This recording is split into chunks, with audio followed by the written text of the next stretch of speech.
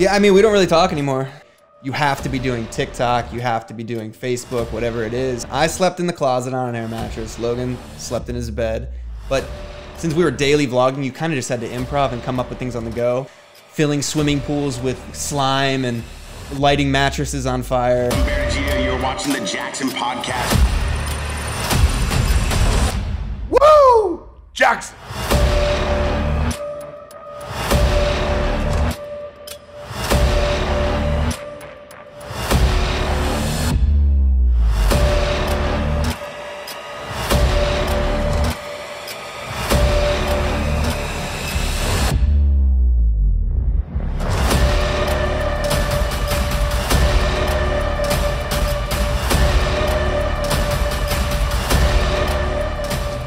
And you're on the Jaxxon podcast. I'm Bob Metalray. Make sure you stay tuned.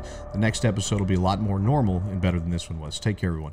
All right, so Mark, I think a lot of people want to kind of get an inside look at how did you actually start your social media like empire, your following, your content, this network you build, your friend group. Like how did it start? So everything initially started back at college at Ohio University. I took broadcast journalism, and I kind of didn't like the way that I was being taught about media. I really wanted to be a newscaster, but the way they taught us about negativity, always leading with these crime stories, fires, murders, robberies, whatever. So I really started to get into YouTube. I was watching Roman Atwood, FouseyTube, Casey Neistat, and then Logan Paul went to my school, and he did Vine at the time. So I just reached out to him on Twitter, and I was like, yo, like, let's make some videos. I was making these like party videos at my school, Ohio University, shout out. We were the #1 party school at the time. And then Logan liked my work ethic because I was filming everyone partying instead of partying. And then he flew out to California, and then he wanted me to go out with him. And I was like, I mean, dude, I don't have a million followers. I don't have a job. I need my college degree. I can't just like leave college after 2 years and then come out to LA. So I finished my junior year and took all the classes that I needed to at campus so I could finish from LA my senior year. And I had one semester or half a semester left. No, yeah, 1 semester left. Flew out to LA, finished school in a closet, worked for Logan, got to meet all these Viners at 1600 Vine, and then kind of was just bored when Logan was doing his own thing, and I was just sitting around and had nothing to do, and I just started making skits. What was the relationship with you and Logan in terms of, you know, there's been a lot of talk and a lot of people saw you. I actually got to watch this rise of you and Logan firsthand. I was always there with you guys. What was the relationship like? Were you creating for him? Were you editing? Were you a creator yourself? Where were you? Where was your mindset at going into that relationship? I think initially I just wanted to create content, and he was creating content. So I reached out to someone who had a similar mindset as me. And it's like, I wanted to be a YouTuber, and he was making Vines, and I said, hey, I'll shoot your Vines for you. And we started doing that in Ohio. And then he flew out here, and we started, you know, kept shooting his Vines, and he wanted to start his YouTube channel. So then he would come up with ideas, and I would shoot them and then edit them and post them on his main channel. And then I would shoot his skits when we started moving on to Instagram and Facebook. And that's kind of really all I did for him. And then when he started vlogging, we lived together and we both vlogged. I didn't edit his videos when it came to vlogs. We were just vlogging together, and then kind of, you know, went friends. What was the creating process like when you and Logan Paul were making these videos? Were you guys like strategizing how you would make a vlog? Because you besides Jake Paul, you guys were like the elite vlog manufacturers, you know, like you guys were creating the most dynamic vlogs. You guys were creating the most intuitive ways of like creating content. I think a lot of the performance paid media that these brands use today with reviews and on-screen text and UGC assets, like you guys were doing that 5 years ago, 6 years ago. So what was the creative process like? I think most of it was improv. I think you would go in kind of having this general idea of like, oh, my vlog is going to kind of be about this today. But since we were daily vlogging, you kind of just had to improv and come up with things on the go. I think we both just said yes to everything. So if someone would reach out and be like, hey, do you want to go skydiving? You're like, yes, like anything for content. And it just like, you would do anything. Typically, he would come up with like the most viral videos weren't vlogs. They were centered around one idea. For example, his colorblind video, he ordered these colorblind glasses, and that went super viral and took off for him. And the creative process was more so just improv, winging it, I would say. Do you think it's fair to call this original class of YouTubers like the Fouseys, the Roman Atwoods, the Casey Neistats, are these like the originators of YouTube creation, and then you guys would be like the second generation? No, I think you have your OG people like Jenna Marbles and PewDiePie, and then but the OG vloggers are actually. I mean, Roman Atwood was daily vlogging. FouseyTube was daily vlogging. But they weren't really, they were just filming their life. They weren't doing anything. And then Casey Neistat stepped up and he was doing like, people hadn't seen it before because it was super technical. He was like making it like a movie. He was just setting up a shot, walking outside, walking in the door. Like he was making it more cinematic. And then I think Logan and Jake and I in that wave were just, I think Logan and Jake just set the bar extremely high. They were putting out daily content, doing the craziest stuff like filling swimming pools with slime and lighting mattresses on fire and tasing people. Like they were just going next level crazy. And then that kind of like phased out the old YouTubers because people weren't watching like, oh, I don't want to watch your boring life when Jake Paul's lighting a mattress on fire. So they kind of like, they didn't ruin YouTube. They just changed the landscape, kind of like Mr. Beast has changed the landscape now. Do you think that this original landscape change with Jake Paul and Logan? I mean, obviously Jake Paul's, regardless of what anybody thinks about him, I personally think he's a great guy. I think he's one of the most creative guys on the internet and probably will be the most creative guy the internet's ever seen, the way he's always dynamically changing. Same with Logan and your crew as well. But do you feel that Jake Paul and Logan Paul transformed YouTube's content creation? Yeah, I think the competitive nature of those two, they were always competing with each other, trying to be better than the other one or get more views or whatever. They just made the quantity and quality aspect of YouTube like take off. And then now I think Mr. Beast has made the quality aspect take off. But the problem with YouTube now, everybody's doing the same thing. Like everybody's stealing ideas, everybody's stealing thumbnails. Back when we were vlogging, we were all coming up with our like new ideas every single day. So I think OG vlogs were way better than what YouTube is now. Do you think the OG vlog of like the full lifestyle aspect with a lot of dialogue, a lot of like people were like maturing themselves through vlogging? Like I, for example, the Team 10, I think is a great example. And you lived this all firsthand and you were a part of this transformation on YouTube, but we got to really learn about people on their vlogs. You got to really see their life. You got to really see what was going on. And that it was like this new form of reality show for our generation. And then now it's more of this competition based. How much money can you make? What can you do with a home? And how many people can get $1 million? And it's like all these clickbait content. It's very strategic and obviously it's going mega viral, but it's all based off these like clickbait concepts. When you were vlogging, what was your creation mind looking like? I mean, we clickbaited. Yeah. I think YouTube first started off as fun. And then you do one extreme thing and you see that it works and you're like, oh, I'm going to do that again. Because if you look back at Logan and Jake's vlogs, it did start to become about like, oh, I spent $20,000 on this Rolex. I spent $150,000 on this car. It became about like flexing money. And Mr. Beast does the same thing. He doesn't literally like flex money. He's not like buying material things. I would say that Logan and Jake were entertainers. I don't really think that, they let you into their life, but they didn't like talk about their emotions. They didn't talk about like what they're going through in life. They just were like, my job is to entertain. Same thing with Mr. Beast. I personally, the older I get, I'm more so like human content. Like, oh, like if someone talks about a struggle, what they're going through, or a business, for example, like the older I get, the more that I care kind of more about knowledge rather than being like, whoa, dude, like he put 1 million Orbeez in a pool. That's fucking cool. Like I'm 29, dude. Yeah. You're like, I'm good. Yeah. Where do you see the transformation of content creators going now? Like, obviously you're a lot older. I've been watching you since you were super young. We used to go out and party and we used to go do events and, you know, Logan and Jake and everybody was making music and I was on tour with Jake watching him do this. And I got to watch you firsthand create content, then create music, then create music videos. You shot a music video at my SC Village paintball park. And I've really watched you mature over the years in content creation. You were probably one of the most elite content creators at one point in terms of working with platforms before anybody even knew what a platform was or used that buzzword, because you had an amazing Facebook deal. You were making 6 figures a year. You were one of Facebook's first original content creators. I was watching you in your home in this attic with 20 computers build out Facebook shows and content creation. And I saw George Janko and Logan always coming through your house. And you really set the bar for what content quality looked like. I don't think your quantity was as, you know, amassed as Jake with a vlog every day and it's everyday bro, but your quality was insane. Where is it now? What does the transformation look like now? I hope to see like a transformation back to high quality content. I think TikTok has really ruined people's attention span. Like you can't even, watch something without Maze Runner underneath it. Like people can't pay attention unless there's a lot of things happening. There's a lot of like ADD going on. But I would love to see it go from, the problem with TikTok is it's more so quantity, not quality, because you're just scrolling. Like if you think back at like the last 10 TikToks, you're not going to remember 10 TikToks. And it's so competitive. And I think COVID and TikTok really transformed the game because people got bored and then everybody became a creator like in their free time. And that's the crazy thing too about people with small businesses. You can't just have a business anymore. You have to be doing TikTok, you have to be doing Facebook, whatever it is. And it's just becoming a lot for people just because the landscape's changing. But I do wish that I think high quality content is superior.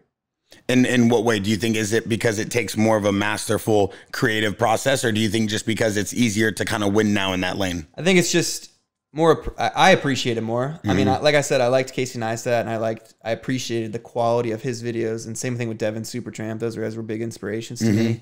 And they were just more on the film side of things rather than, I don't know, like I've never filmed in-house on a TikTok app. Like it's weird to me. I would rather like edit it and like take the time to think about it. And when you say in-house, you mean like using the app, starting. Yeah. You'd rather create it on a real camera, quality content, good lighting. Right. Yeah. So I guess that there's still that love for creating quality content is what you have that a lot of people maybe don't have. But I think in today's day and age, you kind of have to put out quantity first. Yeah. To grow. You have to grow your platform. You have to grow your platform with quantity, repetition. People need to keep seeing you.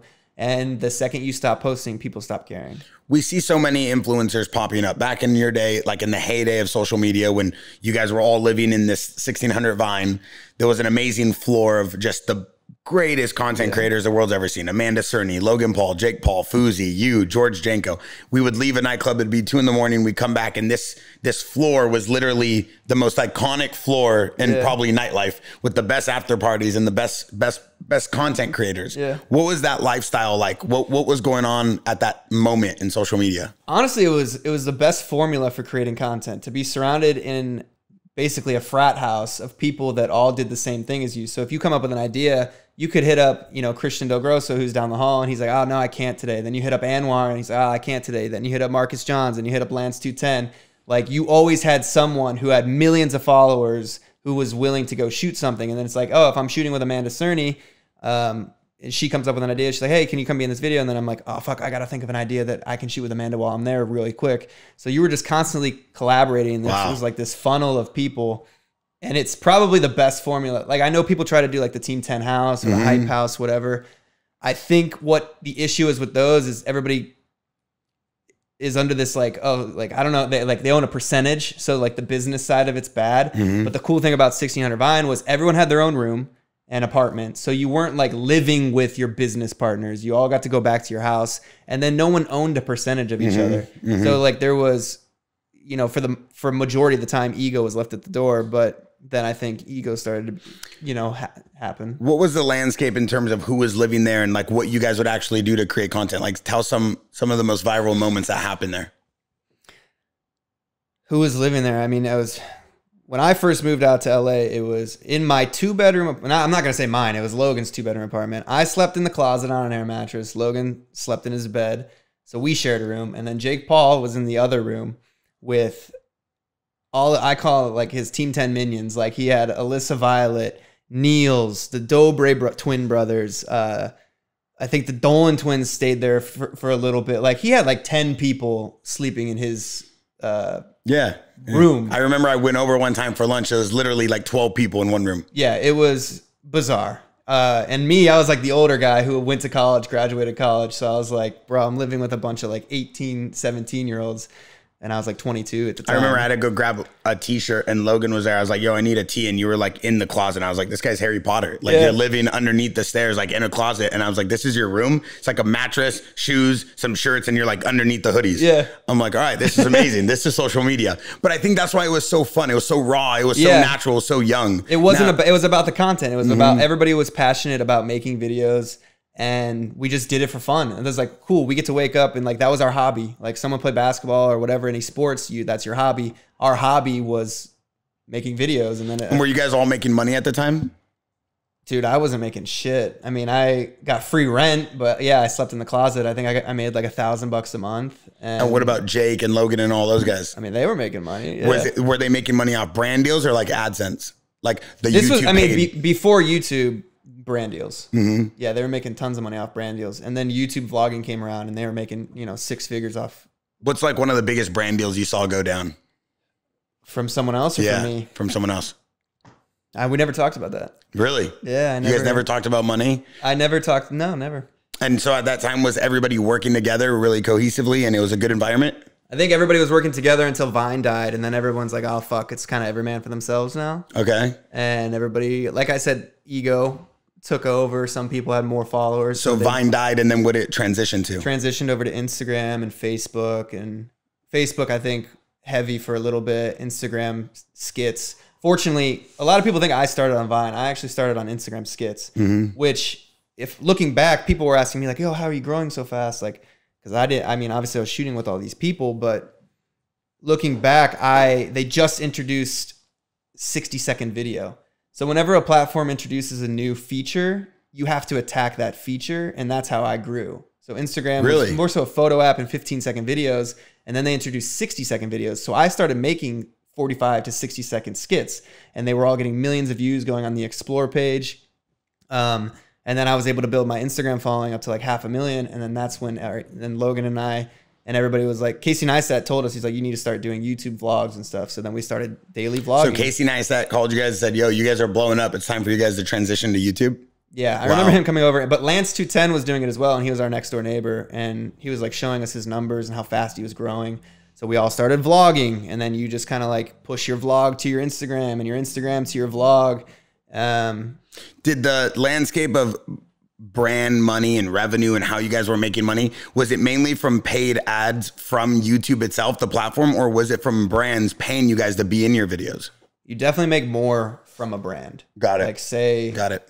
Like I did a deal with Harley Davidson. Like they pay me $40,000 to post an Instagram picture, but like, I mean, most YouTube videos, you don't make $40,000 on a YouTube video unless it's getting like, you know, millions and millions of views. For people that don't know YouTube, at the time that Jake was getting like 1 million to 2 million to 3 million views every day, and so was Logan, and they were posting. I think they were getting more. I think they were getting like 10 a day. Yeah. Like each vlog was getting 10 million views. At that time? I think so, yeah. So what did that translate in terms of paid money from YouTube itself as a platform? I don't know. I never saw their stats. But what did it do like in general for you, or like how did that work for people that don't really understand YouTube? Because I think a lot of people are kind of like confused about how these influencers make money from YouTube videos. Okay, so YouTube, when you watch a YouTube video, there's an ad. And I guess YouTube takes, I think, 50% and they give 50%. Maybe it's 70-30. I don't know.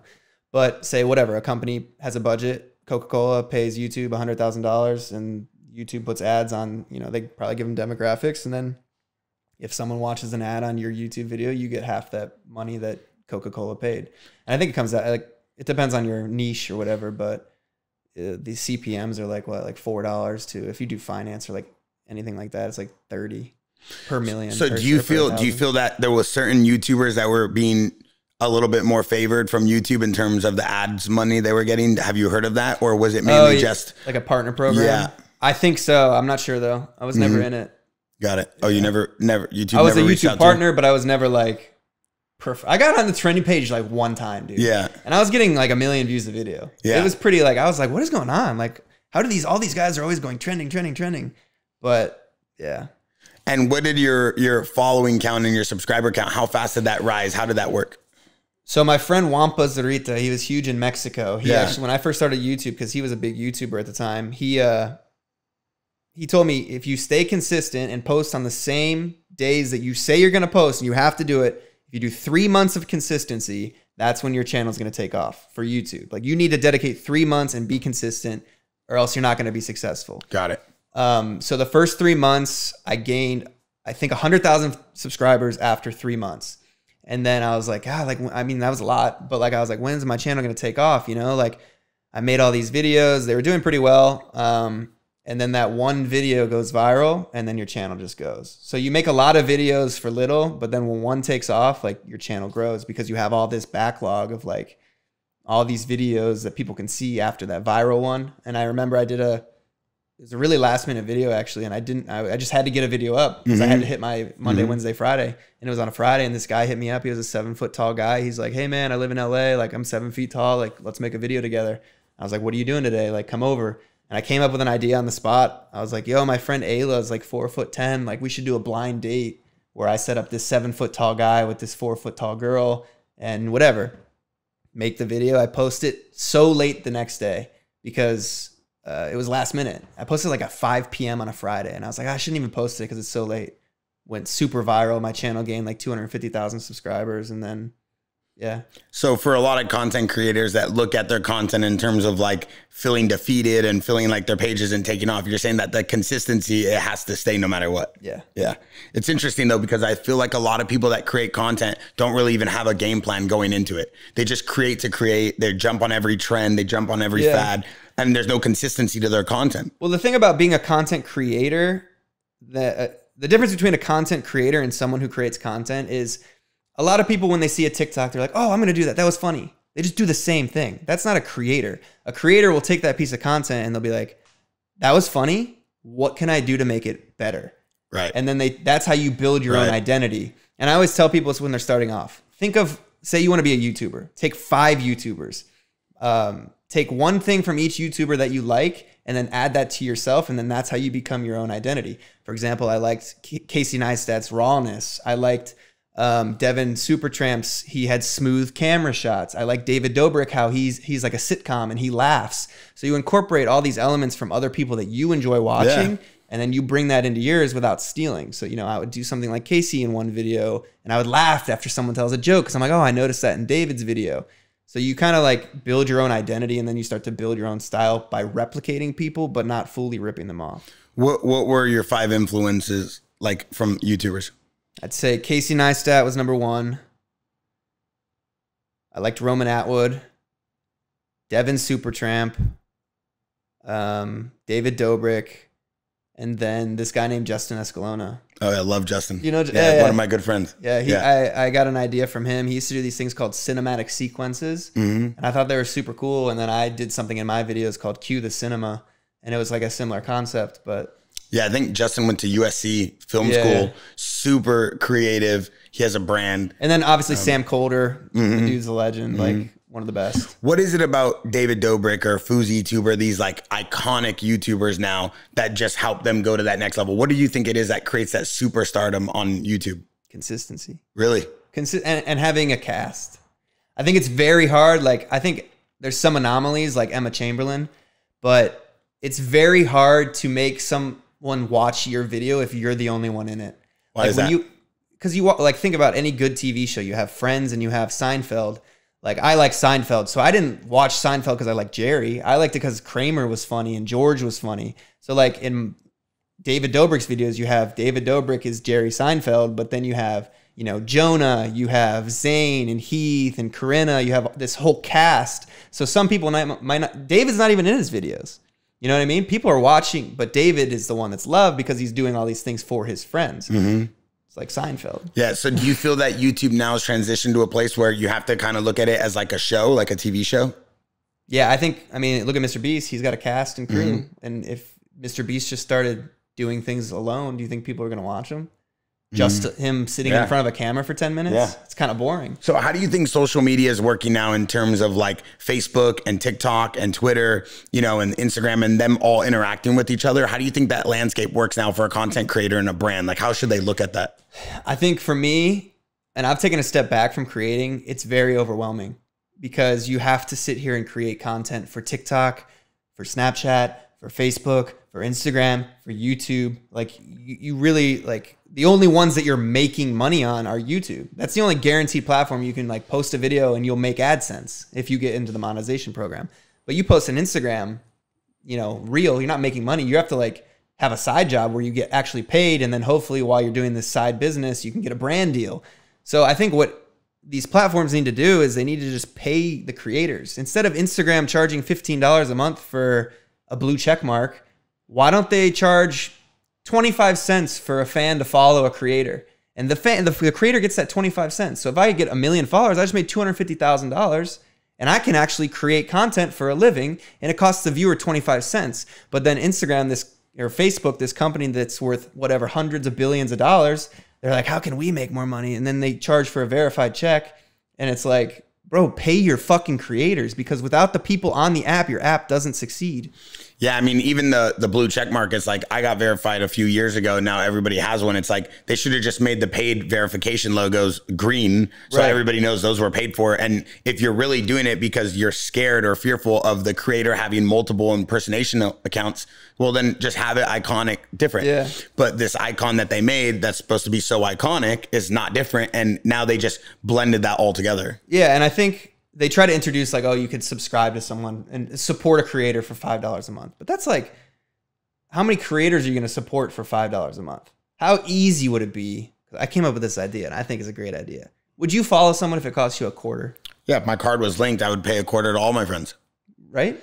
And it's a one-time fee. And I know it's going towards their content. And maybe even to add more money in there, if you want to unfollow someone, it's another $0.25. I think that's, and then honestly, that gets rid of bots. Yeah, I think that's honestly why OnlyFans and Patreon and all these brands are succeeding, is because creators are going there knowing they can make more money. And there's so many fighters, pro surfers, skateboarders, people that are just models, fitness trainers that are going to OnlyFans as just a way to have a built-in formula to attain money. Because there's not a lot of platforms that give them the ability to even get money. But because of the stigma of OnlyFans or certain, Patreon or whatnot, people are fearful of that. But those are actually the best platforms. It's a built-in formula to make money. Right. And I think with Instagram, to change to like if they went to monetization, it's like, oh, you were free before and now you're charging. What's interesting to me is if you think about it, like, for example, it costs the viewer $0 to watch any YouTube video of mine, any Instagram video or TikTok. It's $0. What's interesting to me is that people will pay large corporations. They'll have a Spotify account. They'll have an Apple Music account. They'll have a Netflix, a Hulu. And they'll pay for a verified check on Instagram. They pay all these subscriptions to these big multi-billion-dollar corporations. But then, a creator will come along and be like, hey, guys, like, I'm releasing a song, and it would mean a lot if you could buy it for $1.29. They're like, whoa, $1.29? Like, I could just listen to it on Spotify. But like, they're not willing to support a creator, but they're willing to support a multi-billion-dollar business. Yeah, I think it's just the mindset that these corporations have been able to kind of brainwashed, dude. They've been able to kind of program people to understand that, hey, listen, if you're paying us, you get all of this. If you pay them, you just get that. And they know that there's a lot of ways where they can kind of build in their business model to be a little bit more creator friendly. But at the end of the day, it's business, and it's profit over people. And I talk about this all the time, this profit over people concept. Too many businesses are really not focused on the vision of the business. They're just focused on pleasing a board, making their stock go up, making sure that people are happy with their job, because they're really not doing anything. It's a lot of executives, controlling a lot of people that are semi-executives who are supposed to manage semi-executives before you even get to the actual labor force that's making motion or programming or coding. So there's so many chains of command. I'm grateful for my Facebook deal that I had when they did Facebook Watch. Yeah. Like, it changed my life, truly. But just a prime example, my Facebook page has been banned essentially because I posted a picture of Jeffrey Dahmer eating a cheeseburger at Five Guys with it was like a meme. And I got banned because I went against their guidelines of dangerous individuals and organizations. Really? For just posting Jeffrey Dahmer's face on another person. And the fact that like what you said, these corporations can control, my page literally says not recommendable. Like, I used to get 20 million views on a Facebook reel. I posted after getting the Dahmer check. I got 3,000 views. I posted again, 4,000. Posted again, 2,000. Like, they just killed my page. So this page that I spent years building to 1.5 million followers, it's gone. And so do you feel that these pages that become shadow banned, or whatever term people like to use on the internet, is possible to revive? Or do you feel like you have to start a new platform, a new page? It'd be more beneficial for me to just start over. Wow.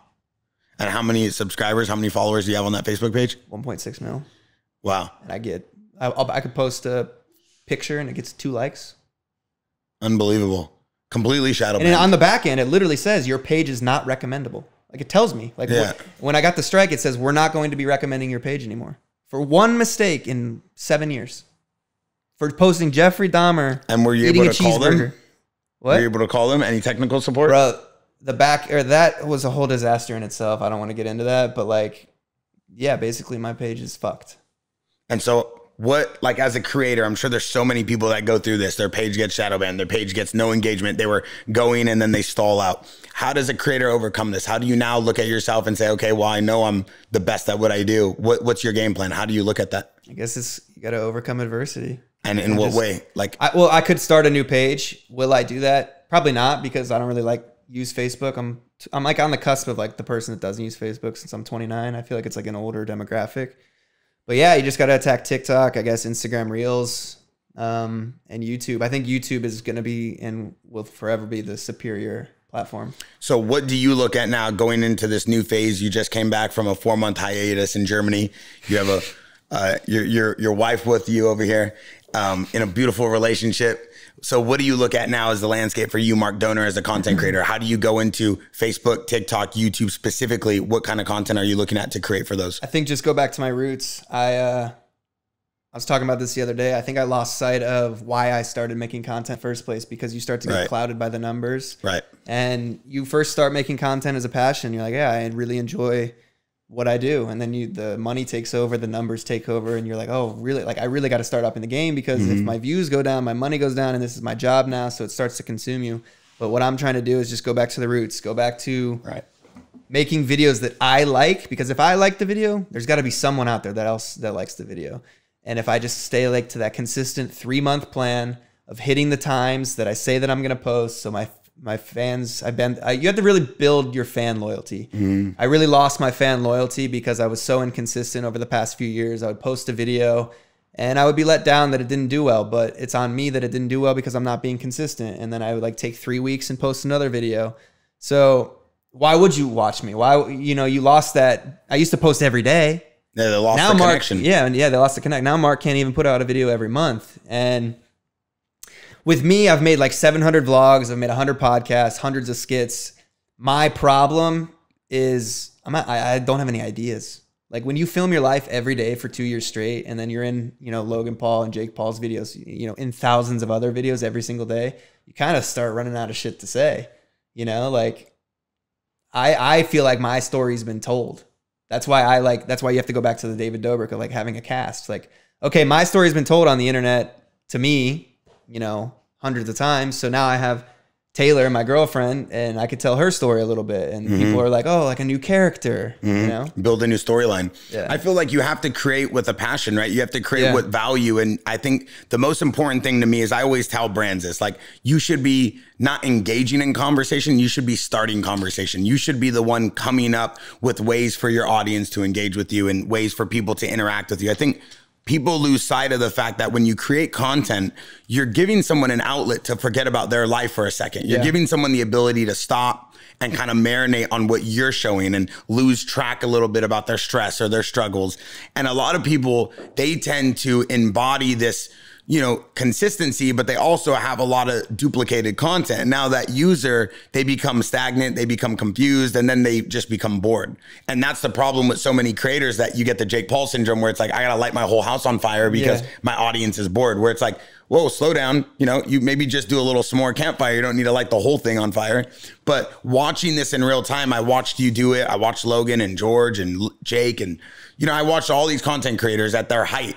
And Fuzi, one of my closest friends, I watched him do the entire concert, and I was standing there on top of the car with him. And it's like, dude, like, sometimes we just have to remember, because you guys are superstars. You are modern day actors, modern day celebrities. But the problem is the stigma between old Hollywood and new Hollywood is like, well, they're a creator. Well, it's like, the creator gets more views than your entire network does in a whole month in one day.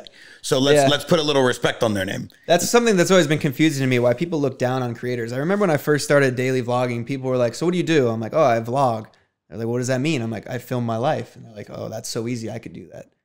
Tell me you could daily vlog and put out a 15 to 20 minute video every single day of your life. Bro, my one friend, he started vlogging, and he was like on day 3, he's like, dude, I don't know how you did this for 2 years straight. It's like, it's so much harder but like, it's so weird. People respect celebrities so much who have this whole team, and then they're like, oh, this guy just films his life, or this guy just makes people laugh.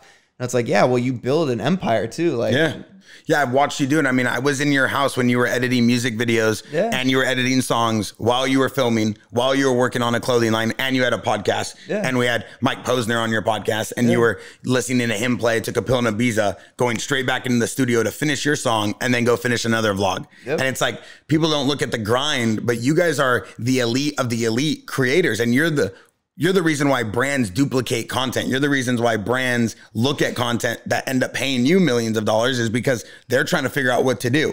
And you guys have your pulse exactly on what's going on in the world. I always found it so interesting. I love it. I made it my whole life as well, just from the business side, you know? But, you know, watching you do it was always amazing. What's your relationship right now with guys like Logan Paul and George Janko, this Jake Paul, this crew that you kind of like, I over the last 10 years was around you? Yeah, I mean, we don't really talk anymore, truthfully. Like, we used to be best friends, roommates, and then kind of just, you know, all went and did our own thing. Is there bad blood between all of you guys, or is it just like, because, you know, we see George on Impulsive. We know George was your best friend. I don't think he's on there Logan. anymore. He's not on Impulsive? No, I don't think so. Completely? I don't think so. I thought that was just for Twitter. I don't know. I mean, maybe I'm fooled too, but I don't think he's on there anymore. Yeah, I mean, we've had our ups and downs as friends. I'm not, you know, here to speak ill about anyone. Yeah, like, of course. It's great. There's things I could have done better in our friendships, and then there's things that they could have done better in the friendship. But is there a line of communication still open between you and George, and you and Logan, and you and Jake? Yeah, I've talked to George. Like, I've sent him a text here and there, like, hey, man, thinking of you. Like, hope everything's well. Cool. Logan, not so much, but I mean, I don't even have Jake's number anymore, I don't think. But yeah. Yeah. Do you find it weird that like this crew of friends, and you know, there was like the older group and the younger group, right? We'd go to a party, I'm driving Jake and the boys, and then it's like you, Logan, and George in the other car. We all go to the party together. We all leave to the party together, but it was like you guys had a crew, Jake had a crew. Do you find it weird that it's like two brothers, two families, but it's like all kind of mixed now, but those are like the originators of what's going on in the world, like, and they're still at the top of the game? I mean, those guys, they have such insane work ethic. And I don't think people talk about that enough. Jake and Logan are the two most hardest working people on social media. And one thing I will say, they will not let anyone get in the way of them achieving their goals. I remember when I first moved in with Logan, he had I think it was like a piece of paper on the wall that on his mirror, and it said, "I will be the biggest entertainer in the world." And he would look at himself every single day in the mirror and say, he was like manifesting, I will be the biggest entertainer. Like, that is his ultimate goal that he's been saying ever since he moved out to Hollywood. And look at him. I mean, now he's on the WWE, he's doing Prime, he's crushing it. And I think Jake's goal was to be a billionaire. I think that was mainly, that's why it was called Team 10, like 10 digits. Yeah. So yeah, Jake's not going to stop till he's a billionaire. And those guys are so competitive that Logan's not going to let Jake outshine him, and Jake's not going to let Logan outshine. Yeah, I mean, they're the two most hardworking guys, and they work hard and they grind and they want everything, but they also succeed in almost everything they go after. I think that's not talked about enough. You know, Jake did YouTube, and then he did music, and then he did acting, and then he did, you know, boxing. He also did the touring, same with Logan. And I know you've been there through kind of like that whole ride, and you were there with these guys, and I saw how good of a friend you were to guys like George and guys like Logan. I think, you know, even the way you interacted with George and Logan before all of you guys were all superstars on social media was always admiring how you guys were real. Like, you guys were real friends, and you were always real with me. We'd go out all the time. You were always there to be a good friend. Do you feel that the way Jake attacks, like, say, for example, boxing, it's very unique. It's very out of the box. Same with Logan, the way Logan attacks collecting Pokemon cards, or the way he attacks going to WWE. Like, the way they strategize is almost comparable. Like, it's almost as if they're the reasons why they're so successful, is because they keep trying to outdo each other. I think so. Yeah. They just constantly want to one-up each other. And I think, too, with them, they're very smart because they've both involved themselves in controversy. And I think everybody can agree that to be successful, some of the biggest celebrities, the biggest names out there, have had some sort of controversy. Yeah. And it's like all press is good press, or what is it? Yeah, all press is good, or bad press is good press. I don't know what the saying is. All press is good press. All press is good press. So like, and as long as you fight through those controversies, then you're going to be a superstar. Yeah.